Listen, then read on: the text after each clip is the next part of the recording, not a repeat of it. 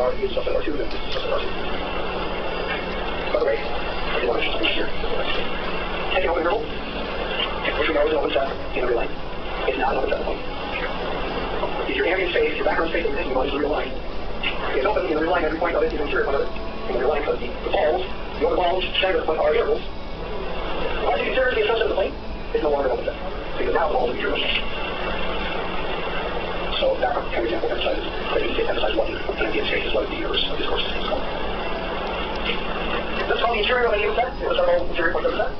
It is always an open set, no matter what you do. The same E0, E3, whatever you want to call it, the interior of E. The interior of E is open. If E is a subset of R, you're thinking about the topology of R, then it would be open in R. If you're thinking about plane and E being a subset of the plane and the topology in the plane, then it would be open in the plane. Come back to the example. If your ambient phase is a real line, the interior of the set is itself. E is equal to the interior of E, taking the set as being in the real line. As a subset of the plane, no, it's not open. In fact, there are no interior points of the plane. The interior of the set as a subset of the plane is the empty set, which is open. So, for any E, so it's always relative to the real line of the plane. E prime is called the derived set of E.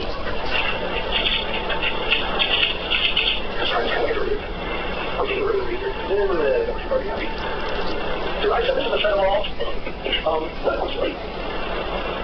all X. You know, in order to depend on what you're thinking about, X is the limit point.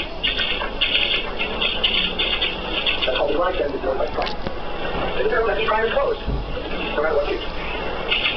So E prime is closed. It's not the same either, but it's going to be more one way, but you get the idea. No matter what you do, E prime will be closed. The derived set will be closed. So all the points will be a closed set. We're talking about closed relative to the real line. The symbol E bar is called the closure of E.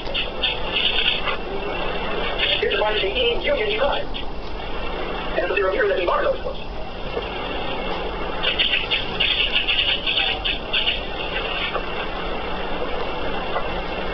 That's all I'm going to say about these ideas for today. We'll say one more thing.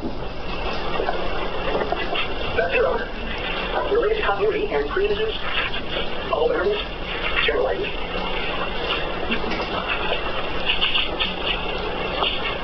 Given a function, let's go ahead and say its domain is R2, just here. And the codomain conjugate to R or R2 doesn't matter. I know this is R, R2. It could be either one of them right now.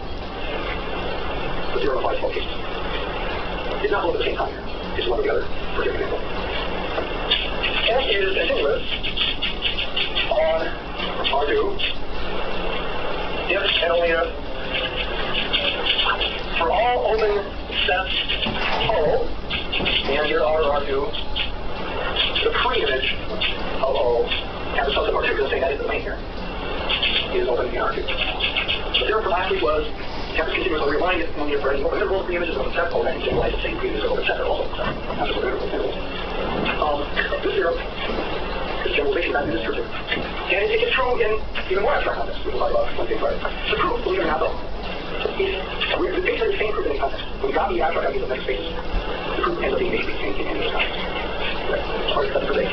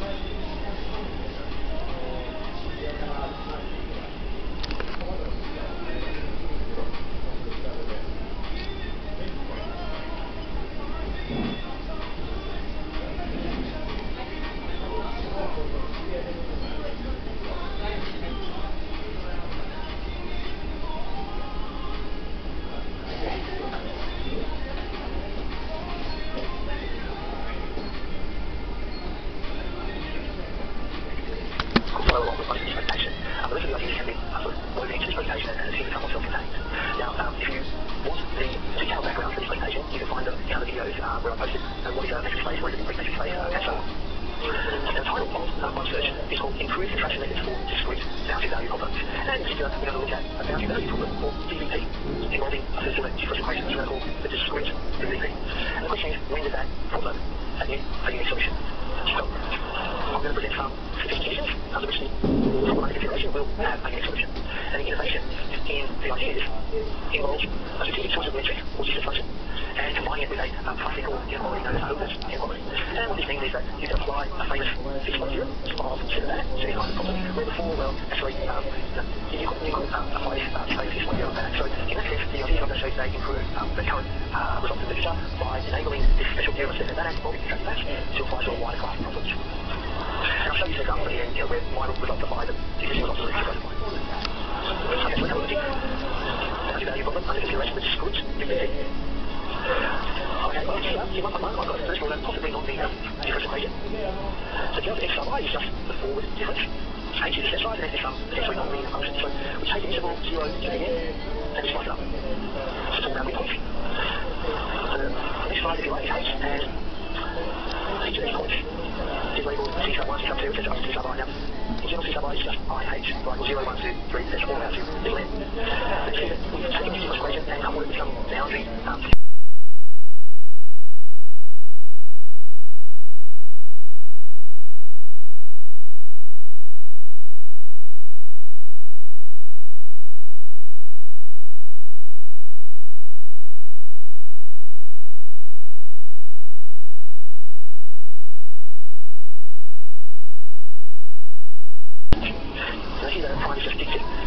this possibility of doing things in this problem. Okay, well, next question is, why would you want to study this discrete DVP? Why is it interesting, and what are the applications? Well, I think there are two main reasons. Firstly, sometimes in discrete phenomena, discrete equations, discrete boundary value problems actually give a better approximation or better modelling or description than a problem like this. Okay, and secondly, these kinds of discrete boundary value problems often arise when you want to approximate solutions to ideas and the associated boundary value problems. So, in my experience, there's two kinds of motivations for studying a problem like this. One is discrete modelling, and the second is numerical thinking and attention to solutions to the corresponding ODE and boundary value problems. So what we're going to do is present sufficient conditions under which this discrete boundary value problem has a unique solution. Now, the method involves a famous fixed-point theorem of Stefan Banach involving intrinsic match.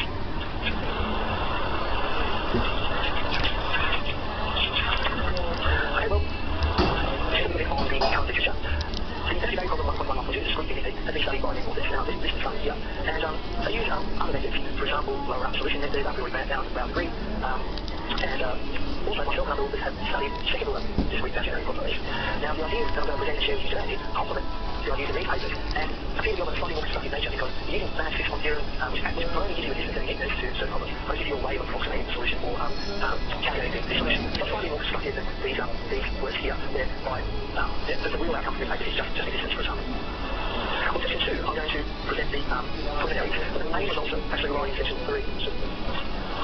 And the idea is to simulate the discrete DVP as an equivalent Cartesian equation, then define an operator working in input metric spaces. And the innovation lies in a strategic choice of metrics in this metric space, and an application called inequality. And this enables the mapping involved in contractive under metric that we can choose, whereas the traditional approaches you wouldn't get contractive map under traditional approaches. Okay, so that's the real innovation. So what this means is that this classical fixed-point theorem of Cinnamon can actually be applied to a wider range of problems where it could perform. So that's what the advancement in knowledge that this results provide over existing literature. Then at the end I'll give you an example where our results apply, and for example, the results in Mohammed also apply. Now, by the way, all these references I will show you at the end of the presentation. Now, what do we mean by a solution to the discrete boundary value problem 1.1.2? What do we mean when we say x is a solution to this? Well, I'm going to use the x tilde for its characteristic set, and graphically, it might look something like this. So I'll slice up the interval to form your midpoints, and the solution might look something like this. So it's a vector in our input line, and now I should satisfy the different equation, and also the endpoints to satisfy the non-periodic boundary conditions. Okay. In this session, we're going to talk about some preliminary results that will make the proof of the main results a little bit more manageable. So this is defined on this set and is real value and plus this non-zero. The discrete boundary value problem 1.1.2 and the following summation equation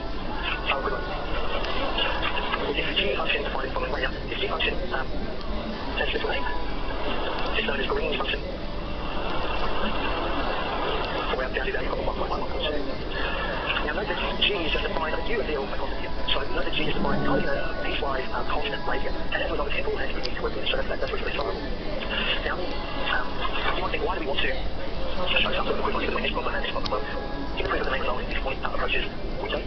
Let's switch treat this problem directly. We convert it to a equivalent summation equation and then work with that. Because that's actually what we're going to work with this.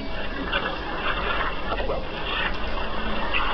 I had put this result of the proof in the notes that's took here in the JDA, so I can discuss a little bit more detail now. So, okay, let's see the solution to this problem. What we can do is start with 1.1 with the h up there and then sum up both sides. Okay, so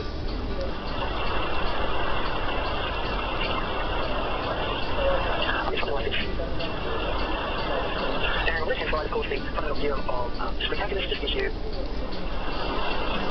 the following. What's this? Okay, so then I can just get to the side and you get the following here. Okay, so if we can determine what x sub naught becomes expression with sub naught, then we actually have our summation representation. Okay, so we take this something like little I into m, and we have this. Now, what we can do is use the boundary conditions 1.2 to eliminate x sub n in here. Okay, so using the boundary conditions, you can come up with the following, and then replace, so essentially your expectation will be in terms of no things there and these constants. Okay, so instead you take this one up there and replace it with this big x. Now, to clear up the reasons to give us nice properties, we just recast the next equivalent form, just by splitting this sum up. So the sum from j equals 1 to 1 minus 1, then sort of combine two sums into one, and you come up with your summation representation 2.1. Okay, let's put it in one way. If we let x sort of be a solution to this, then all we have to do basically is show that x will satisfy this, and then so basically take the difference of both sides and show that you get this, and then test the boundary conditions. So I haven't actually put that part in, but that's reasonably straightforward. Okay, so this is going to be a part for us in the proof of the main result. Okay, so the following two demands, or limits, will be used in the proof of the main result. Suppose G is positive, and let G be the Green's function defined 2.2, then we have the following, which okay, essentially this is equal to this. Now, I haven't proved it. This is actually reasonably easy to prove this because G is a percent function, a piecewise constant function, so we can take these sort of things out from the front of the summation, so that's reasonably easy to prove, so I do that. And the other result that we'll use is Hell's inequality. Now, if you want to see a proof of this, then you can have a look at my YouTube video on that, which is in the progressive there. So the underpin Q are both 2 squared 1, and they satisfy 2 equations there. For all vectors in, say, n plus 1, we have this inequality now, and we use that a little bit later in the proof of our main result. Okay, well, our analysis of the boundary value problem will be set in the environment of also the complete metric space. So if you want more details on the metric space, please see my video on YouTube about that. Essentially, the metric space is a set coupled with a way of measuring distance between two elements in that set. And the metric space is a special kind of metric space whereby special sequences or cosine sequences always converge to an element of the set Vn. So we're going to form the following complete metric space. We're going to consider the set that gets to be to n plus 1. And we're going to couple that set with a way of measuring distance between vectors in R to n plus 1. The distance function or metric is defined in the following way. Now, P is just any positive, any number that's greater than or equal to 1 here. Okay, now, it turns out that this set coupled with this metric or distance function is a complete metric space. Okay, and again, I've proved that in this video. Okay, now, with respect to this idea, which is what we're going to rely on the proof of our main result, we will return for that. So let's begin to continue complete metric space and let F become that begins back into itself. We say nothing is constructive if there exists a constant alpha sitting between 0 and 1, such that the distance from f of x to the y is less than or equal to alpha times the distance from the x to the y. Okay, the constant alpha is called the contraction constant of f. Okay, let's have a look at that next 6-point theory region to start that now. Have a look at that. So it's a very famous 6-point theory used in set of in 1922. So suppose we have a pair, a set Vx, and a distance function of metric, little d, which is a constant metric space. And suppose f maps the set Vx back to itself and is an attractive value. So this holds some alpha between 0 and 1. Then, f has what's known as a unique fixed point indicator. So there exists a unique element, u, in a set Vx, such that f of u equals u. And if we define a sequence fi of u by starting with some arbitrary constant element in Vx, and then adding f operating on that point, so f1 of y is just f of y, f squared of y would be f of y, okay, and so on. Then, the sequence converges to the unique fixed point for each starting value in our Vx. And furthermore, and I'm not going to discuss this thing too much in this particular presentation, more about the existence, but, and uniqueness, but under the conditions of this advanced fixed point zeros. If we start at some arbitrary element in y and x, then dash theorem provides an estimate of the error between the isolation fi and the fixed point, namely this thing here. Notice in terms of the contraction constant. So dash theorem does quite a few things. It gives you the existence of a unique fixed point, and it gives you a theoretical way of computing or approximating that fixed point through this difference scheme. Okay, so what's the main result? The main result is as follows. Let the continuous and the coefficient in our boundary conditions satisfy d plus b equals 0. If there is this constant L, delta, P, and Q satisfying these conditions such that the following three conditions are satisfied, then a discrete value problem 1.1.1.2 has a unique solution for each h between 0 and this delta. So let me sort of deconstruct this a little bit to show you where these each condition comes from and what it's needed for. 3.1 is known as a Lipschitz condition. That's a very basic condition, and I have a video in references talking about Lipschitz conditions and when it's satisfied Lipschitz conditions and things like that. Now 3.2 is related to the contraction constant, alpha. Now it turns out that this big mesh on the left hand side is actually going to be the alpha in dash theorem. So you can see here, we want to show that big S is contracted, so we want to show alpha exists between 0 and 1, so this is satisfied well. This is actually going to be the alpha. Okay, and finally, 3.3 is just related back to Holder's inequality, okay? We needed this condition on our P and Q to evoke Holder's inequality. Okay, so let's look at the proof now of this main result. The idea is to use dash fixed point theorem. Okay, so the first thing we need to do is set up a complete measure space. So here's our set, and here's our way of measuring distance between two vectors in R plus 1. Now, this kind of general metric here is credited to Minkowski. Okay, now, to here, to get G sub P, where the is a complete metric space, and the proof is in this video here, which you can look up on YouTube. Now, what we do is we take our, the next thing we want to do is form some sort of operator that match the set dx space itself. Okay, so what we're going to do is solve line lemma 2.1, which says that the boundary value problem, the discrete boundary value problem, 1.1.2 is equivalent to this summation equation with G is the green function here. Okay, now, based on this right-hand side of the equivalent summation equation, we're going to define an operator, T tilde, T tilde. I probably should have written together or something, but I'm just going to write T tilde. Essentially this right-hand side. Okay, so what you can see hopefully now is that if this has a fixed point, if T tilde x tilde equals x, then this is the same as that. So if we can show that there is a tilde that satisfies this, then that's equivalent to that problem, which is equivalent to our original discrete DVP. So that's going to have a solution. Okay, so our focus now changes a little bit to this, and showing that this has a so-called x point. So T tilde x tilde equals x tilde for some unique vector, x tilde. Okay, so how do we show that this has a unique fixed point? Well, we want to use that fixed point theorem. Okay, well, we've got a complete metric space. We want to show that our operator matches in this case big R to n plus 1 is R, and we also want to show this contracting. So this is actually pretty easy to show. Okay, the slightly more difficult thing is to show that we have a contracting map on our hands. Okay, so we want to show that there is a contraction constant alpha between 0 and 1 such that this strip of all vectors appears as vectors in R to n plus 1. Okay, so what we want to do is set this up and try to show the contraction. Okay, now working from here, let x tilde and y tilde be two vectors. Consider the following absolute difference in the properties. Now from here to here, we've used the function 3.1, which is just the Lipschitz condition on there in our main theorem. Where is it? Okay, this one here. Okay, so the following inequality. And then what we can do now is, you know, I've got a sum here of two expressions multiplied together. I can apply Holder's inequality to this sum here. So essentially this right-hand side can be made less than or equal to this. For some P and Q should be greater than 1, which satisfies this. Okay? Okay, well, notice here that this is almost the d sub P of x bar y there. In fact, if I had another little sum here, it would be essentially less than or equal to x tilde y, d sub P x tilde y tilde. Okay, so what I've got now is this right-hand side is in terms of this metric d sub P. I'm going to try to express the left-hand side in terms of d sub P of this. Okay, well, I can simplify what's in this big bracket just by the earlier lemma in section 2 together. All of this. And then, again, I'll try to form this on the left-hand side. So I can take to the power P and then sum up and take the whole thing to the power 1 on P. So here I've got d sub P of this over this, such as this. So using my earlier inequality, I come up with the following, and h is less than this delta, as in the theorem. Then I've actually got a contracted map where this is strictly less than 1. Remember, this is one of the conditions of our theorem, 3.2. Okay, so the N plus 1 into itself. I've got a complete metric space when I couple this set with this metric. And this working shows that our mapping C tilde is contractive. So all of the conditions of balance 6.0 are satisfied. So what it means is that mapping C tilde has a unique fixed point, and this yields the existence of a solution to a unique solution to our summation equation, which is equivalent to showing that there is a unique solution to our discrete boundary value problem 1.1, 1.2.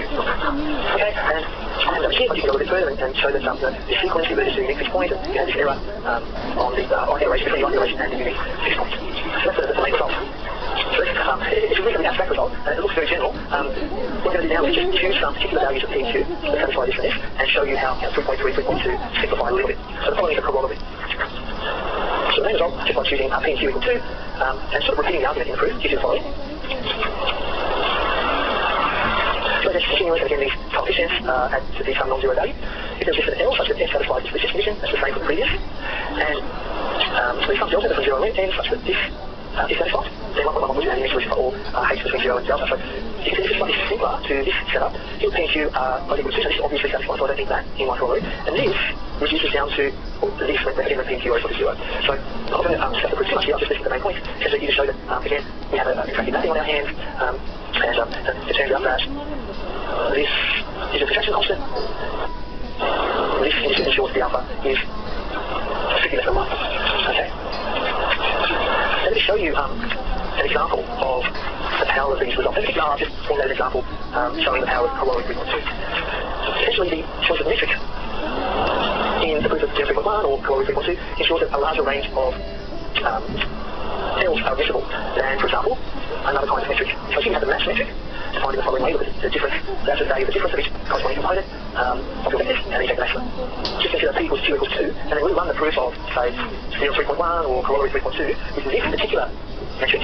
Then, instead of, say, this condition, you would get this condition. Now, this is a stronger condition than, for example, this one here. Okay, and let me give you an example of a discrete boundary value problem that satisfies the same condition of corollary 3.2, but doesn't satisfy this condition here. I get to show that my results are a little bit more wide-ranging than my others. Okay, so let's just consider the following discrete boundary value problem. This is a specification of our original result with x defined in the following way, and our coefficients in our boundary condition is here and here, and begin equals 1. Now, you can show that this x does satisfy a Richards condition with this L equals 8.5. The Richards condition is just this condition here. And in this video, if you watch this video, you'll see why, essentially because GF/GY is bounded by 8.5 and GF/GY is GF. Okay? For more details, you can see this video here. You can show that the conditions of, say, corollary 3.2 are all satisfied for H between 0 and 1 quarter. Now, it's interesting to note that this condition does not hold, because if you calculate this with the L equals 8/5, the N equals 1, and U and V given here, you get 16 of this, which is not less than 1. So the Mohammed work doesn't apply to this example, but you can see that what can be verified, that the ideas in this presentation do apply. Okay, so that's one of the advances that this presentation makes over existing literature. Now here are some references to further readings. Like I said at the beginning, the ideas in this paper are forthcoming research to be published in the Journal of Different Equations and Applications. And I'll put a link to the journal webpage when this article becomes available up in the description section. And I'd like to thank Professor Jerry Lattice and all staff at the Journal of Different Equations and Applications for their encouragement for me to put this presentation together. Research through YouTube. Here are the references, many of which I've referred to in this presentation. Now there might be a couple here where I actually haven't referred to them, if so then you just take those as more further reading. So I'll show this to you just very briefly.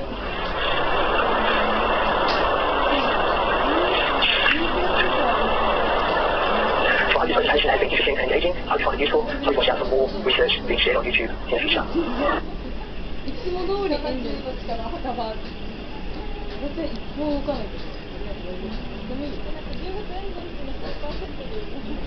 Hi everyone, I'm Chris Giselle and I'm a mathematician at the University of New South Wales in Sydney, Australia. Now, I'm really excited to be bringing you this presentation on recent research in mathematics. Now, the aims of these kinds of presentations are as follows. Firstly, to freely and openly share recent research discoveries in mathematics with the world. Secondly, to increase the impact and the awareness of the research involved. Thirdly, to stimulate further research into the areas of interest. And finally, to foster connections with the worldwide research community. Now, the potential audiences for these kinds of presentations ranges from advanced undergraduates through to career researchers. Now, this includes honours, masters, PhD students, postdocs, and professors. I hope you enjoy this presentation. I hope you find it interesting, engaging, and useful. Hi everyone. In this presentation, I'm going to discuss some recent research discoveries of mine. In particular, I'm going to talk about general non-normal qualities with some applications to so-called fractional differential equations of arbitrary order. Now, some of these applications will include the following: so-called arbitrary bounds on solutions, and also some non-multiplicity results, which is kind of like unique differential solutions, very loosely speaking. Now, a recurring theme throughout this presentation is the use of the so-called Mikhail function.